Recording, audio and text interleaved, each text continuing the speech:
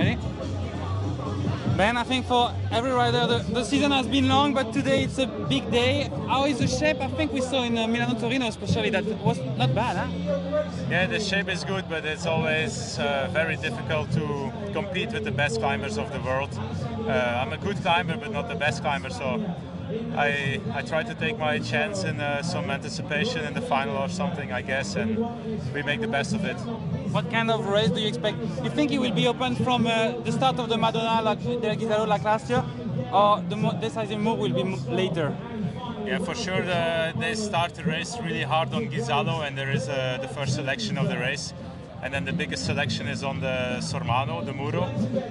Even more selection this year because we don't do the San Fermo in the end, so it's going to be really hard on those two climbs. So if you have to anticipate, it's on the Sormano, you think?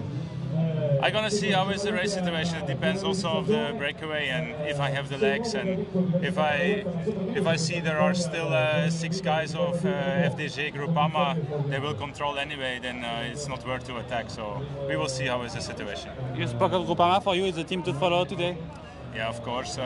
It's one of the teams. It's also Bahrain with Nibali.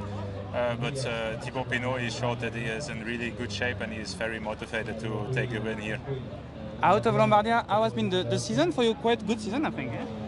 Yeah, it started good in the beginning of the year, but I had some problems with the health and I struggled a bit to have my best shape. This came later on in June, July, and from there I had some win in Austria, second place in Utah. And then I kept the form until now, so I still hope I have a good day. But last week in Emilia I had a really bad day, just on one day, but afterwards I had 2 good races, so I hope I will still be good. Thank you very much. Thanks. Good luck.